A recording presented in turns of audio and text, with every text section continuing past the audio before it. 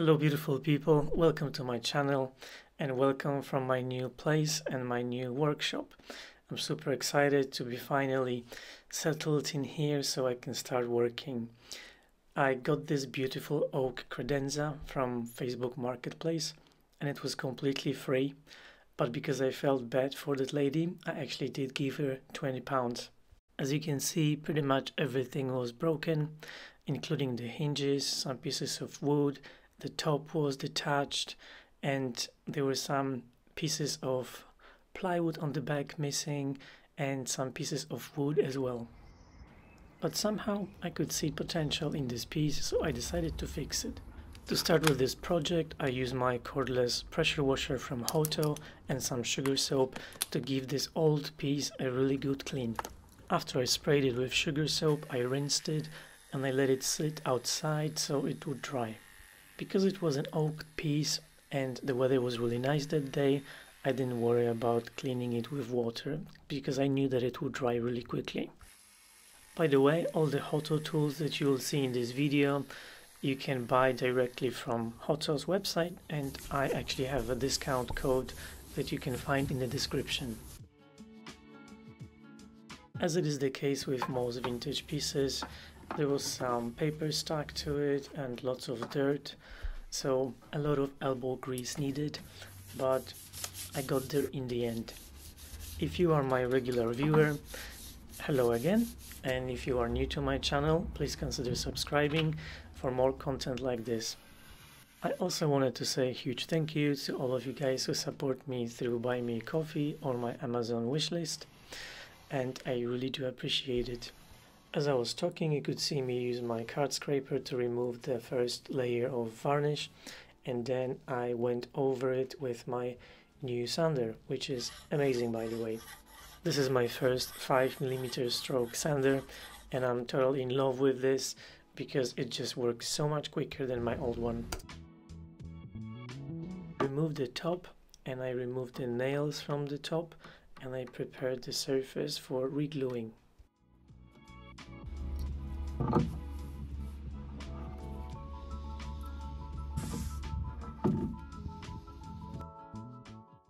Since the top was off, I took advantage of that and I cleaned up the inside.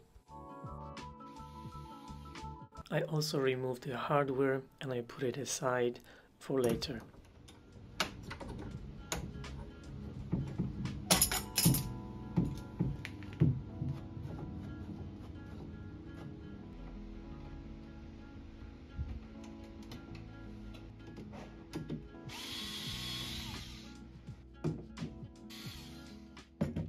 Most of the hinges were broken, so I knew I would have to replace them.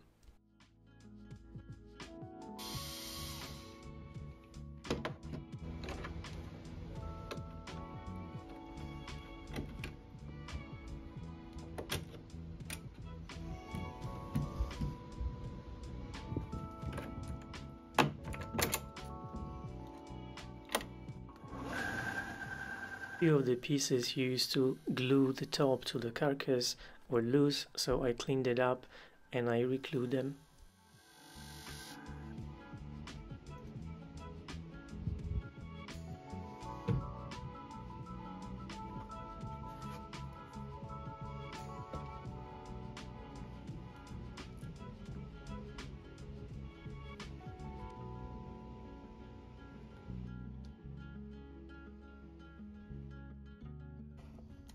Also glued the doors because all the joints were loose. In case you guys are wondering why I'm not applying glue everywhere, that's because the panel in the middle, it's what is called a floating panel, and it's meant to be loose to prevent cracking during seasonal movement of the wood.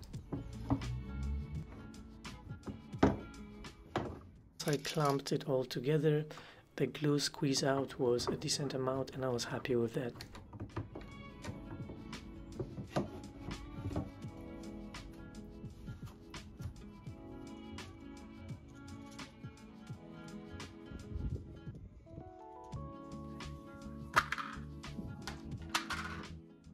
Next, I use my card scraper on the rest of the buffet, and I'm actually very happy with this scraper because it's super easy to sharpen and it's actually much more effective than my previous one that I've used until now. Doing the beveled edges was a bit tricky, so I used a wire brush and I went with the grain to get rid of most of the varnish. Because of the way oak grain looks, I felt comfortable using wire brush on it.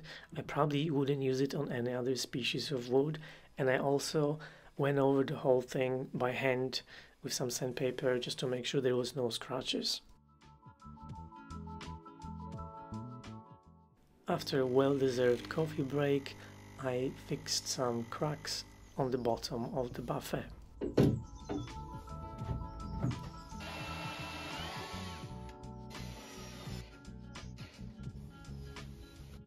As it is the case with most of my projects, there was a lot of sanding, but the new sander that I got made it so much easier. I also use my multi-tool from Parkside to remove pieces of plywood, as you can actually see what I'm doing, because some of them were chipped or broken, so I just got rid of them altogether just to make it look tidy.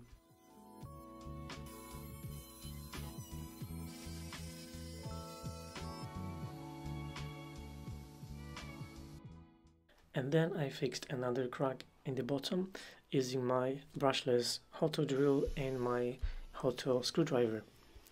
I am not sponsored by Hoto, but I did receive those tools for free and I really like them. So the back stretcher was completely missing, but fortunately I had a piece of oak from a vintage buffet that I worked on a long time ago, so I decided to repurpose it.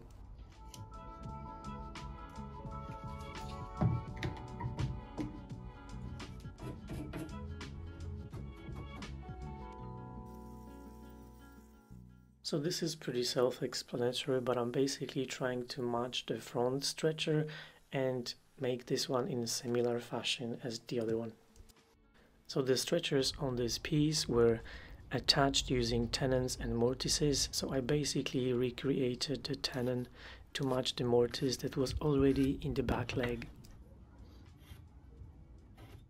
And I used my bandsaw to make the cut.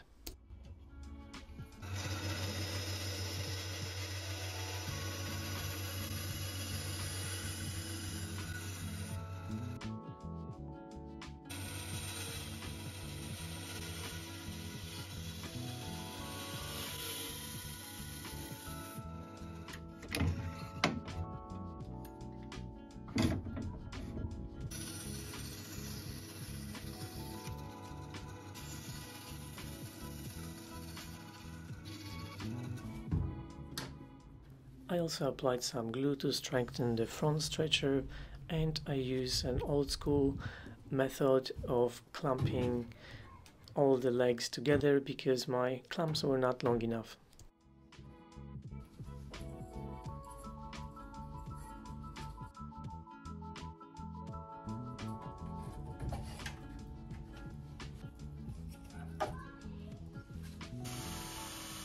I also added some screws just to make sure that the joint would be strong.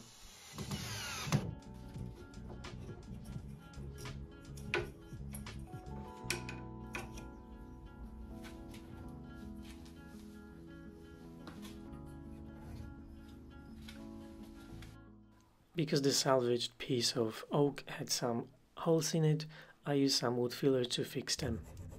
One of the back legs was actually missing a piece of wood, so I replaced it with a new piece.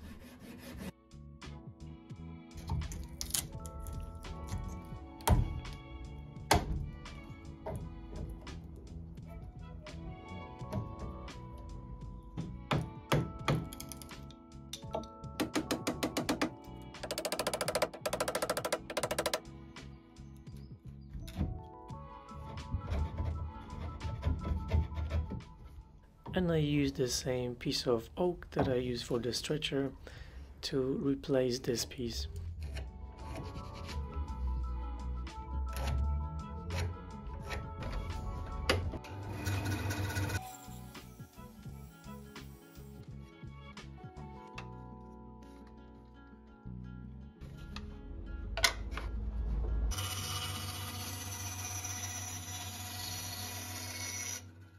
I cut it to the rough dimensions, cleaned it up with my sander, and I glued it in place.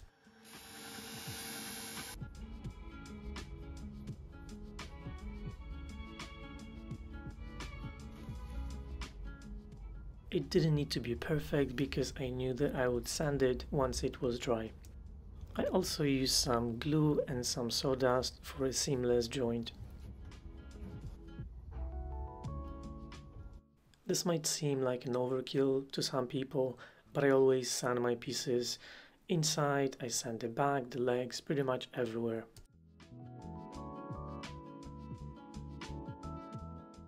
As you might recall, there were some large screw holes in that piece of wood that I used to replace the back stretcher, so I filled them with an oak dowel.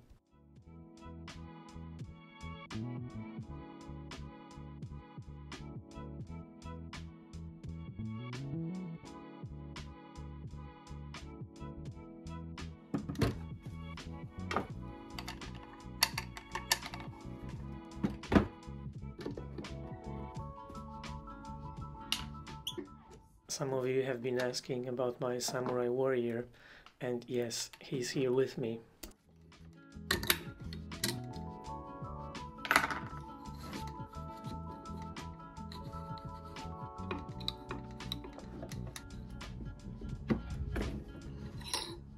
Unfortunately, the hardware was just cheap metal that was plated, it wasn't brass, so I knew I would paint it.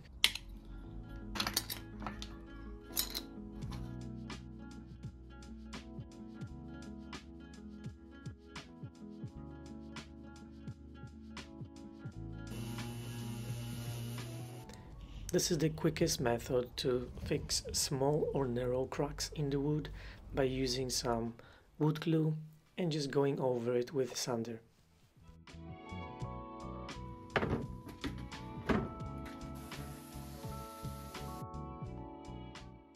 As I was sanding the doors, I noticed another piece of wood missing, so I repaired it. If I wanted to paint this piece of furniture, I could have easily used some wood filler, but this is the proper way to do it. I think I'm also gonna keep this piece, so I'm basically making this for myself.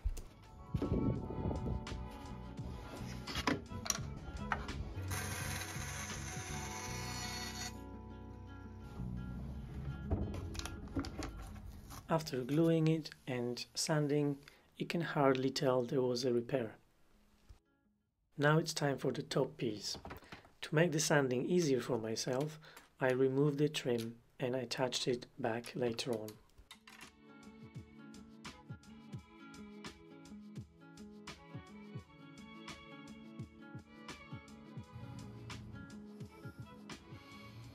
The top piece needed several small repairs. The large gap that you can see right here, I clamped it together to see whether those two pieces of wood would touch and if I could just use glue, because otherwise I would have to insert a slim piece of wood to close the gap and glue it all together. It turned out I did need to cut a thin piece of wood to close the gap.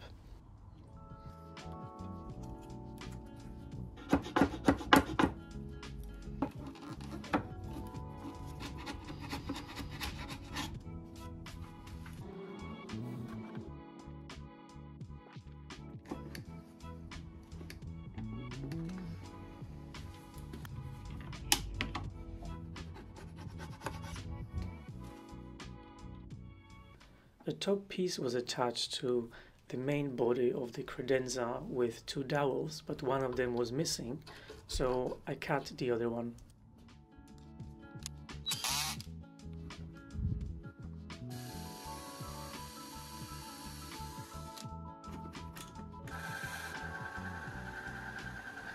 I could have cut it a bit longer, but it worked just fine.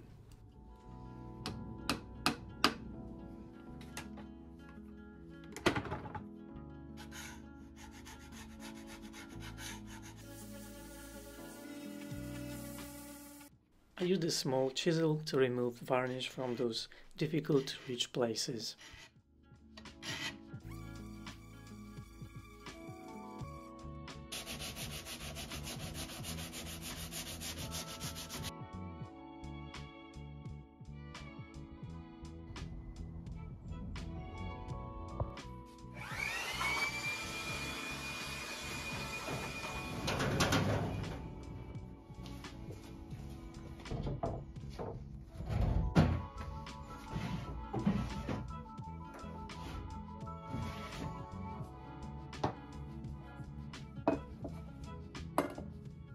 As you can see, I sanded the bottom of the inside, but for the sides I decided to use Restore a Finish.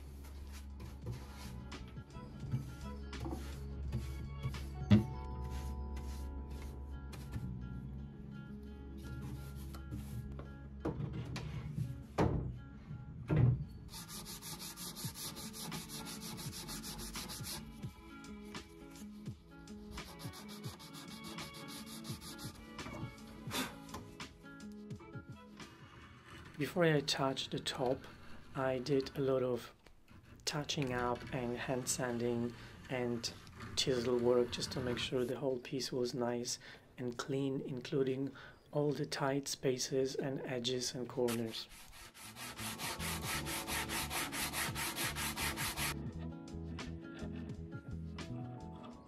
Attaching the top wasn't very straightforward as it was a little bowed, but with lots of glue and clamps it worked just fine.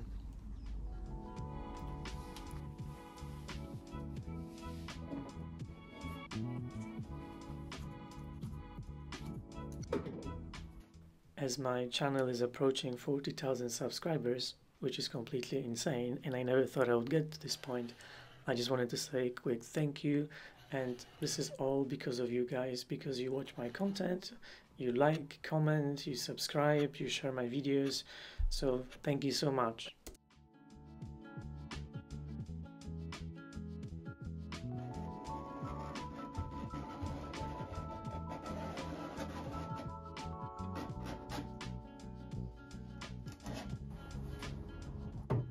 And finally, I attached the new hinges and hardware using my super cool Hoto screwdriver that I just got in the mail as I was making this video. If you're guys interested in Hoto tools, check the website that's in the description, and there is also a discount code for you if you would like to purchase one.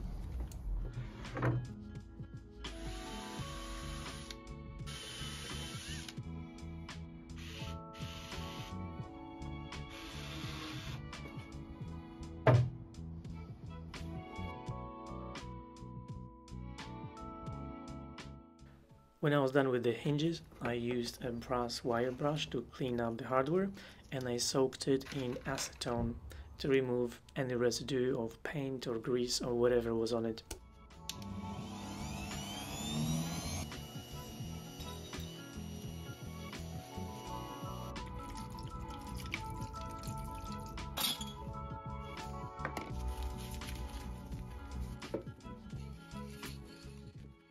I find that two different shades of gold give me the best or the closest match to brass color.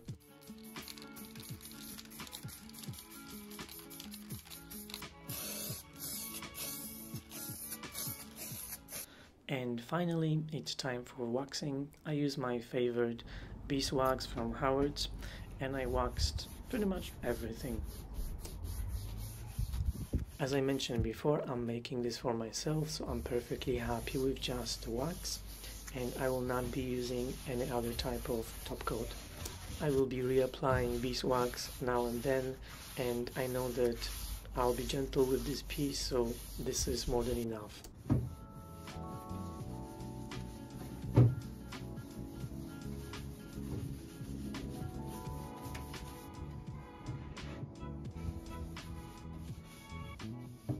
I'm already working on my next project, and it's gonna be pretty interesting and different, so keep an eye for my next video.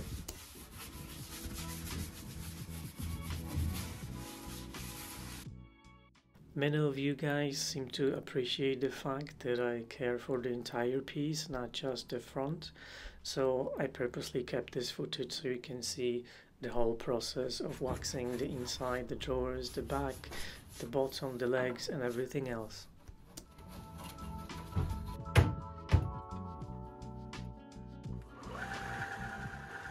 And as I said before, the trim that I removed when I was sanding the top piece, I'm putting back after some sanding.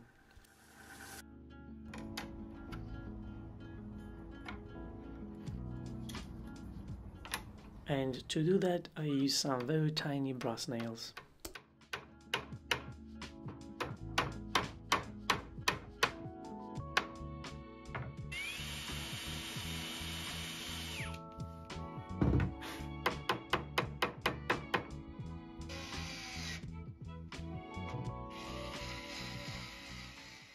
After attaching the hardware, I used the same paint that I painted it with for touching up, and also painting the screws that I used to replace the missing nails. And as the final step, I decided to use some black wax to create some visual interest, and those pieces that I haven't sanded, I covered them with black wax. I also used a very small amount of black wax on the hardware, basically dry brushed it to make it look not brand new, as in my opinion it just didn't go with the whole piece. And this is all for this video. Thank you so much for watching. Please subscribe and see you in the next video.